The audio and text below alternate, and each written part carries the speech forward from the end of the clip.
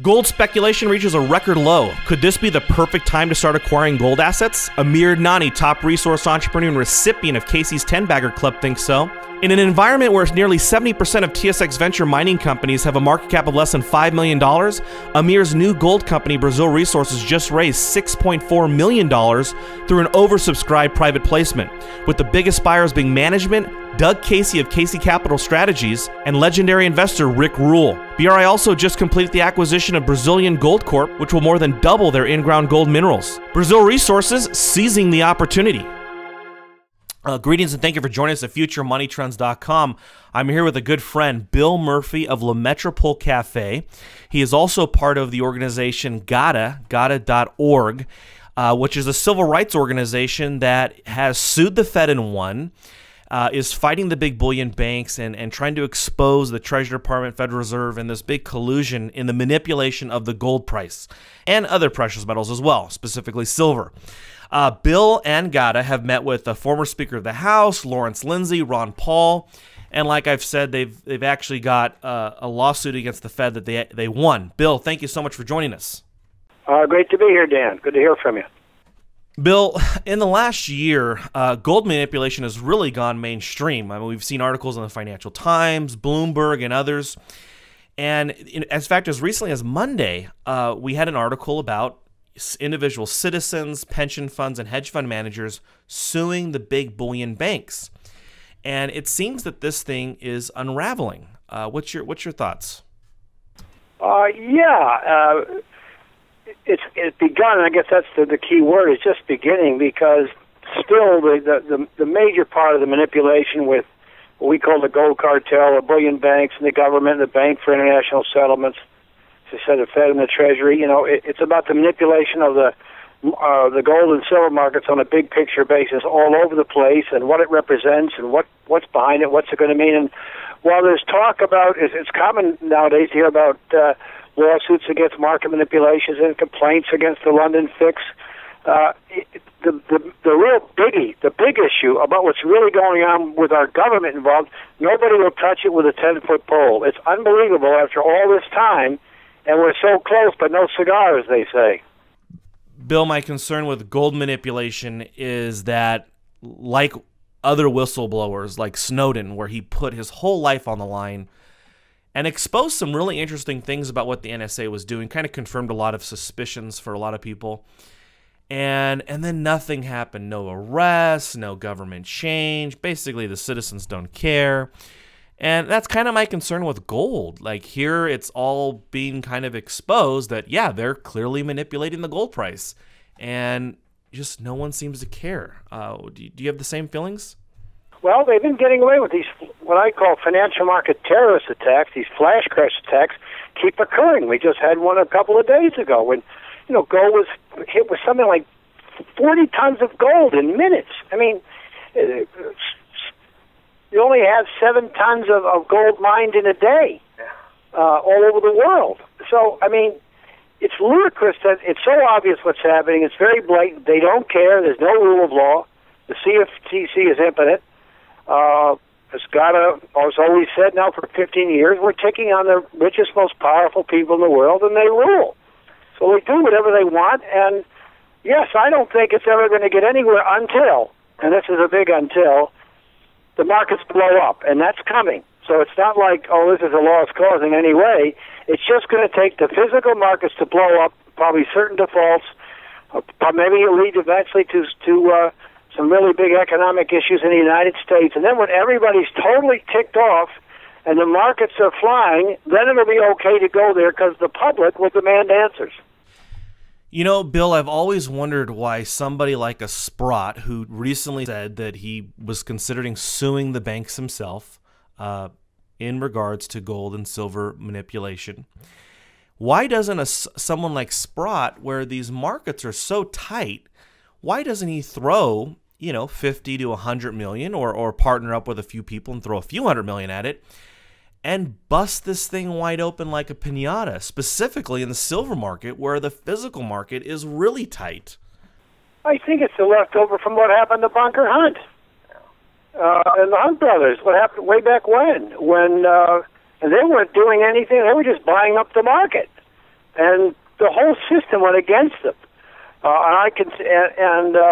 It's left a very bad taste about going after the silver market. I asked the same thing, and you're correct, but it's a bit scary. I can tell you a story I know for a fact back in the Fibro days, involved in the silver market, and I think back then,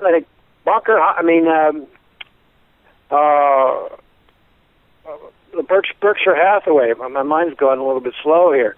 Warren Buffett was running the show there, and Fibro, through their broker, Jimmy DiPiazza, another fella, had the market cornered. And it was a wild story because they bought really zillions worth of options at 5 1/4, and on 1 month, the market went out that day at $5, and all the people had written all the calls were all laughing because they made all this money, and Fibro didn't get anywhere. And Fibro decided to take delivery with the price 25 cents below the market. There, 525 calls, and it set off a complete panic in the silver market. The price started to go nuts, and the government stepped in and said, "Listen, you know, Warren Buffett, you can do whatever you want in your operation, but you're going to have the Fed down your throat, audited in every way imaginable for the next 10 years if you don't get out of the silver market." Wow. Well, I guess the gold manipulation, where it's most clear is and obvious, is the gold fix.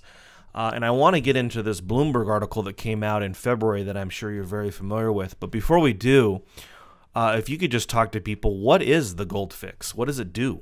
Well, simplistically, it's an AM fix and a PM fix in London, in which the price is set for the day for physical deals done all over the world. And the PM fix is the real important one.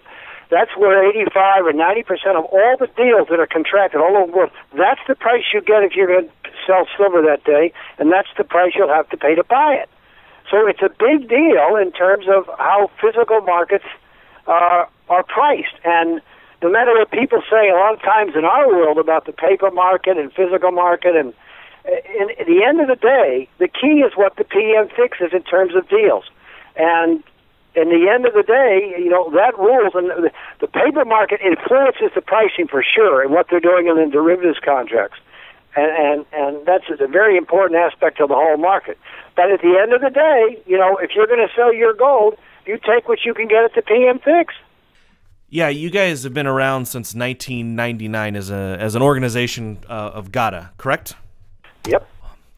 Okay, so this Bloomberg article noted that after the PM gold fix, overwhelmingly the price spiked down, and even in 2010 it went down 92% of the time.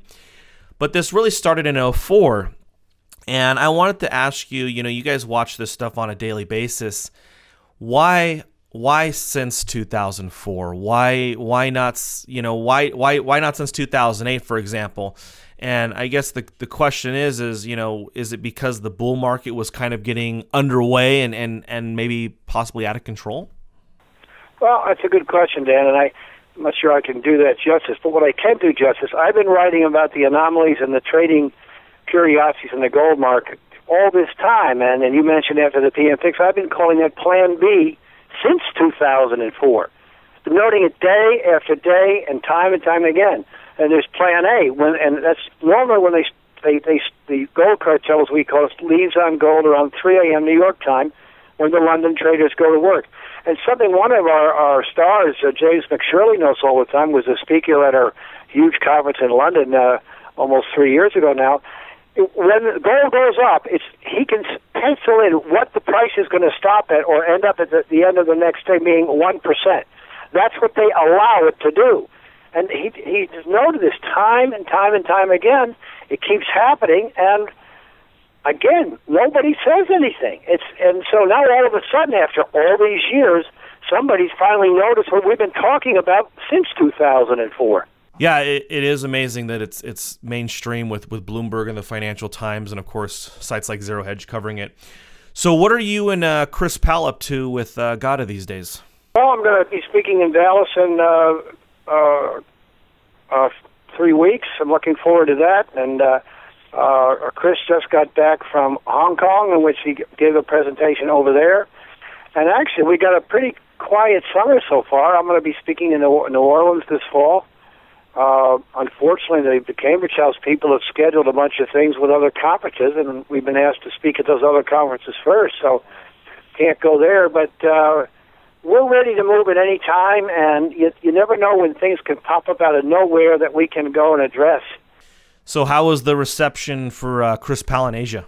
Well, it's interesting. You know, Bernie Lowe has been great to us. He used to be on Bloomberg and then is on CNBC in Asia right now, and he's been so great to God over these years, and Chris got over there this time, and you know, God bless Bernie, but his editors, I don't think, would let him, in fact, I know this for a fact, they wouldn't let Chris go on the show. And it is, with all this manipulation talk you mentioned, which is true and valid and growing, the big picture deals, as I mentioned earlier, I know this for a fact, that editors will not allow reporters to mention GATA or to get into our subjects, and the key word over and over again is because it is, quote, sensitive. What the heck does that mean? It's sensitive. You mean we're so right? It's that big a deal? And the answer is yes. Now, Bill, do you guys notice, like during a financial crisis or a government crisis, like this thing that recently happened in Ukraine, do you notice an increase in the activity of the manipulation of the gold price during major events like this? Because I'm always shocked, this thing with Ukraine, for example, the Dow's up 100, gold's down $20. It's like, wow, that's kind of the opposite of what I thought would happen. I have never once in 15 years seen gold keep its gains on an international crisis of any kind.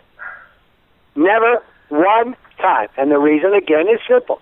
They don't want to see gold being the safe haven place to go and reflect on everything else. So that's when the sort of times when they go out of their way to hit the gold price. It may rally for a bit because the demand overwhelms them short term, and then they contain it at some point, and then they attack again. And whether it's hours, days, or a week or so, the gains are always taken back. There hasn't been one exception in all the years I've been, well, at least since 1999. Yeah, it seems like they've knocked it down so low now that it's a very safe investment, especially with it being below the cost of to mine it. How are the miners doing? Do you talk to any of these guys? Well, I mean, you're right. In many cases, the cost is below production. It's very hard to raise financing. The industry is in a depression. People are going out of work. People are getting fired. It's a very depressing time right now because of what this gold cartel has done. It's affecting people, and that's just what the gold cartel wants people to do: give up and quit. And it's the dichotomy with the Dow keeps going up, and the shares get hit. I mean, heck, even the big ones, Newmont and Barrick, are barely what they were when the price of gold was less than 300. This is astounding. And those are the high tech stocks. The little ones, many of them have gone into oblivion. Yeah, Marin Katusa was telling me the other day in Vancouver, the vacancies for these commercial properties are way up. What are you talking about there? I missed that, Dan. Well, Marin Katusa with Casey Research has an office in Vancouver, and he was talking about a letter he had received from his landlord. So basically, it was to move him or give him a better opportunity in another office space. And anyway, Marin, upon looking into it, had found out that the commercial available office space in Vancouver was literally up like 100%, where you'd seen a huge drop in tenants. Well, it's interesting. And on the same note, I've always been a fan of the Cambridge House people that run these conferences all over the place, and if you go and check out their Vancouver schedule, half of it's high tech. They've gone from a gold resource conference to a mix. They got one mode area or something. It's high tech people, and the other half is gold and oil and silver. Well, that's astounding because it was 100% natural resources just a year ago. Yeah, if you recall, the last time we saw each other was in San Francisco at the Mines and Minerals show, and the year prior they had over 200 booths. This time they only had 60 booths, And my thoughts on gold especially is that, number one, these are much safer investments than they were 2 years ago, obviously, because of the price decline. But with gold, you've got like a 20% downside risk and a 300 to 400% upside potential. It seems like it's a fairly safe investment at this point. Yeah, that's very true, Dan. And for your listeners, it's especially true in silver, which is, as I keep commenting on, is a heavy affecting market this past month, I think, as I've ever seen. It's actually been this way for years, but it gets worse and worse, and I don't know what's going to take to flush it out. But the downside is $1 or $2 in silver, and I don't know, maybe $3, and the upside is $50 to $150. So the risk reward here is getting to the point where it's going off the charts. Now we may have a flush out coming, and that's the way it's acting. But when this is done, at some point here, it's going to go bonkers, and gold's going to go with it. Yeah, now at this point, currency event or not, buying below the cost of the mining cost to produce it is a really good deal. And I've never been a ratio guy because the price is manipulated. However, I know that it's up to 66 to 1 now for the silver to gold ratio. Do you follow that at all? Yeah, and that's where, I'm a big Eric Sprott fan, as many people know, and he's looking for the silver price to go nuts when this thing gets going, and he's looking for the gold-silver ratio to get somewhere back to where it's historic norm. Bill Murphy of GATA and La Metropole Cafe. If you want to learn more about gold and get daily updates, you can subscribe to La Metropole Cafe, and I believe there's still a free trial offer, right, Bill?